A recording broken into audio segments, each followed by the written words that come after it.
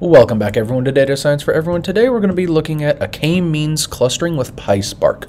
Let's get started. So first off, we have some data, some hacking data. So let me take a look at our, it's called hackdata.csv. And we can see here that we have a bunch of different data here, and I probably need to import this and let you guys look at it in a little bit cleaner aspect. But basically it has some session times and some logs, okay? So Kali Linux traces, server corrupted, pages corrupted, location, and then we have this typing speed of users, okay, as well as their location. Now we're going to use this data to kind of look at and see how many hackers there were on the server. So first off, let's go in and get started with some of our basic imports. So from and maybe let me zoom in a little bit for you guys. From PySpark .sql, we're going to import a Spark session. And also for those of you that are new to this, if you guys are using Google Colab, as we are now, you need this basic import structure in order to get your PySpark up and running. You can look at previous videos that we've talked about to get this up and running, but this is the new form of the code, just kind of putting it in as a nice chunk. So we're going to do the Spark session. Now we're going to instantiate the Spark session. So we'll create a Spark session, dot builder, dot app name, and let's call this number of hackers, dot get or create. And while that's running, let's go on and also import our data. So we'll create up some data frame here, spark.read.csv. As we saw earlier, it just has a basic header file. So hackdata.csv, header is true, infer schema is true. Can run that and have an extra parenthesis here. So let's go on and also maybe take a look at said data. So df.show, let's only show the first two rows. And again, here we can see that we have mainly numerical data. We have some location data, and we're going to probably, let's go on and maybe drop that. And we'll deal with that here in a minute. Let's also go on and take a look at our description. And I don't like the way that it's showing this, so we're going to do two pandas to show this. And maybe we'll do round by 2. It still didn't do it for us. That's fine. So we can see that we have our basic descriptive statistics here. Again, we have some issues coming out with our location. We have a very large margin with our typing speed. Everything else seems to be relatively small, except for maybe our bytes transferred in here is actually quite large as well. So we may want to check, again, this is about the standard deviation, so there's quite a bit of variation in those two.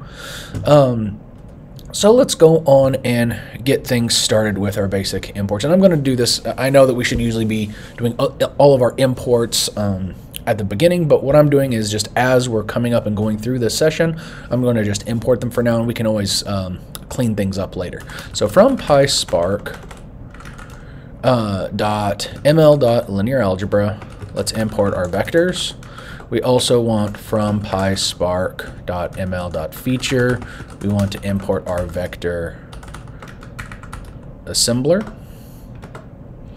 And let's go on and do a bit of a cheat here and do df.columns, because I know we're going to need it here in just a second.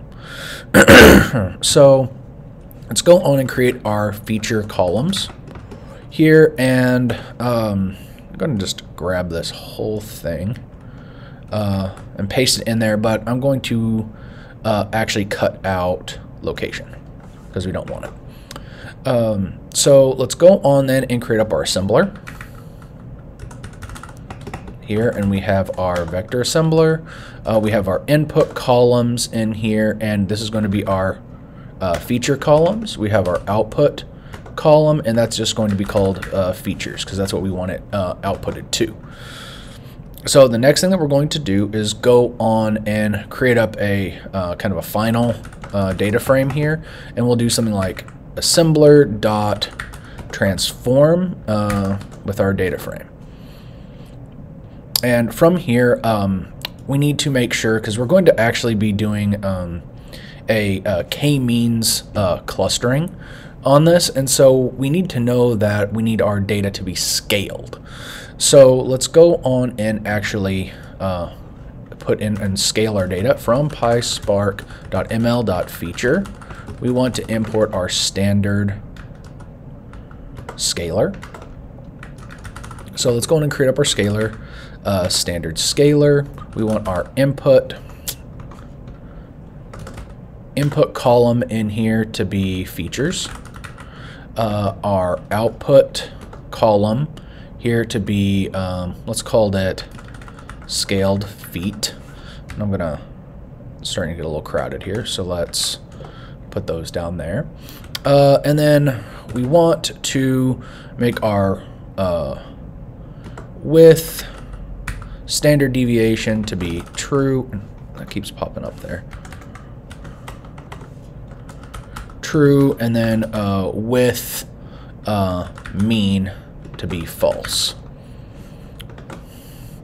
Okay, so this is going to be creating up our scalar, and then this is going to be our output column for our future reference in here. And let's go on and also create up our scaled model here, and so scalar.fit on our final data frame. And we also need to make this viable, because we modeled it, and then we need to actually transform the data itself. So let's call this our clustered data frame, because that's what we're actually going to be doing it on. So we'll do our scaled model dot transform on our final data frame. And then we need to go on and import in our k-means model. And so we'll do from PySpark.ml.clustering, we're going to import our k-means. Okay, and make sure, a lot of times people will get an error. Make sure that it's capital K, capital M, means with an S in there. People have a tendency to kind of forget them when they do this. And then let's go on and create up also an evaluator. And actually, I'll just put these in the same line here. So from PySpark.ml.evaluation, we want to import in here clustering evaluator. Okay, and this is going to help us be able to kind of select up our k-means. Now, there's a couple different ways that you can do this, but we're going to be using the silhouette evaluator. Okay, this is kind of becoming a more common way of evaluating your models. So we'll say eval is equal to our clustering evaluator, and this is going to take in a couple different columns. So we'll do prediction column, and here is going to be called prediction, and then we'll do features call is going to be our scaled features. Okay, and then we'll have our metric name is going to be silhouette. And then we'll also have our distance measure. And this is going to be our measure. We want squared Euclidean.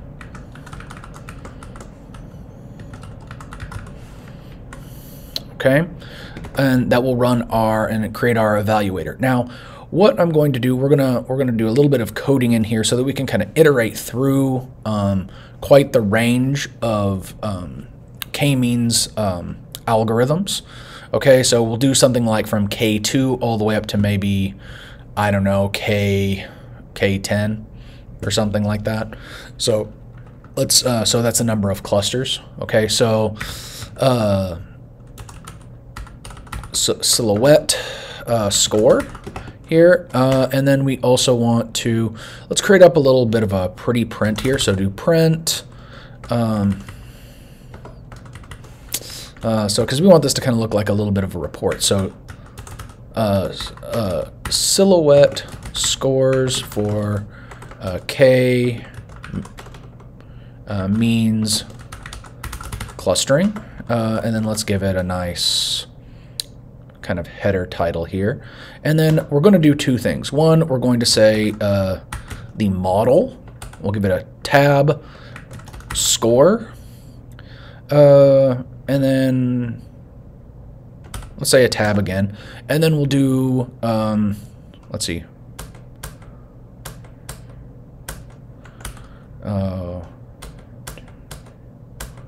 So we'll do 2 5s there. So again, we're wanting this to actually look kind of clean, okay? So it'll look kind of like a slight table format. Again, we can do all different types. We can even export it later on to maybe a markdown file or something, but let's just say that you want this just to print nicely. So we'll do for, let's say for k, okay, for its, so however many k's it is, in range 2 to 11, because we want it all the way up to 10. We'll call this k means algo is equal to k means, and we want our feature column here to be our scaled features, and k is equal to k. Then we'll also do k means fit here, and that'll be k means algo.fit on our cluster data frame. Then we'll also do our output. Here will be k means fit.transform on our clustering data frame as well. And then we're going to actually go through and also make sure that we calculate up the scores. Okay, so that's going to be score is equal to our evaluator dot evaluate on our output. And then we want to append our silhouette score to our silhouette score list here. So we'll do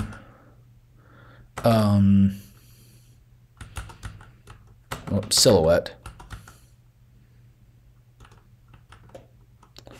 score dot append our score, and then we want it to do a nice print. So let's use an f function here to do k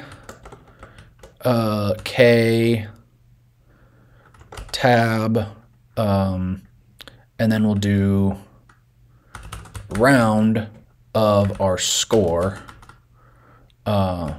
2. I don't think, yeah, and we had another tab in there. Okay, so if we run this, we will start to get a nice, pretty output here. Whoops, and I forgot to put the D on append. Append.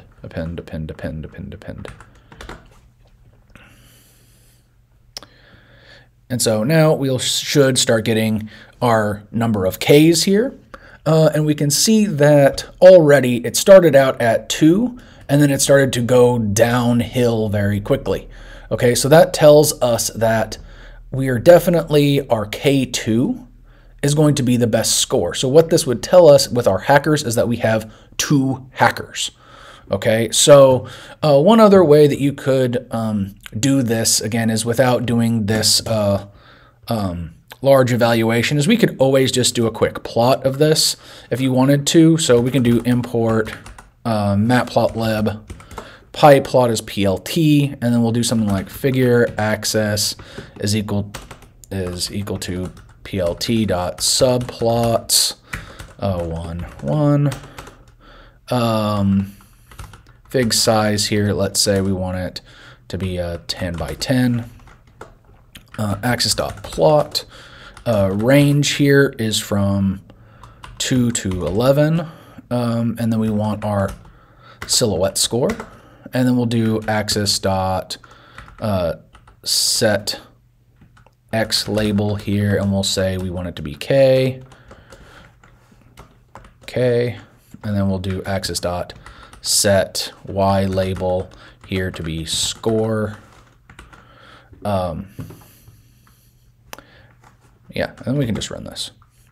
And so here again we have this nice visualization that we can see here that everything definitely goes kind of downhill from there. So our K2 is definitely the best way to go.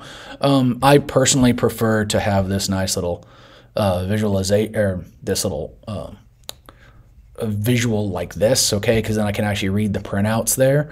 It just depends on what people want. So this was a quick run through of a k-means clustering algorithm using some hacker data. If you like this, please comment, subscribe, and hit that like button, and I will see you guys next time. Bye-bye.